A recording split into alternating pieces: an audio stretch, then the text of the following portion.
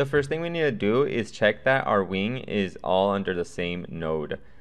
So now that we know what it is, I'm gonna open up my timeline, and right now I only have 60 frames for this animation.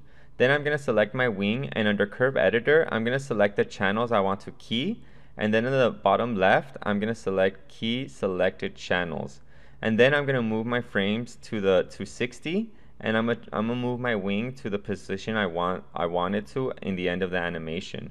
I'm also gonna rotate it, move it along its y-axis, and once I'm happy with its position, I'm gonna go back and hit Key Selected Channels.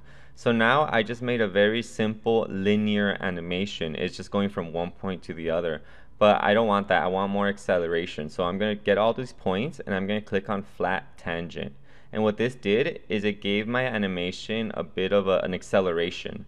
So it doesn't just go directly to the other spot. It slowly speeds up, which is a very subtle difference. But if you look at it from here, you could tell that the one on the left looks more real.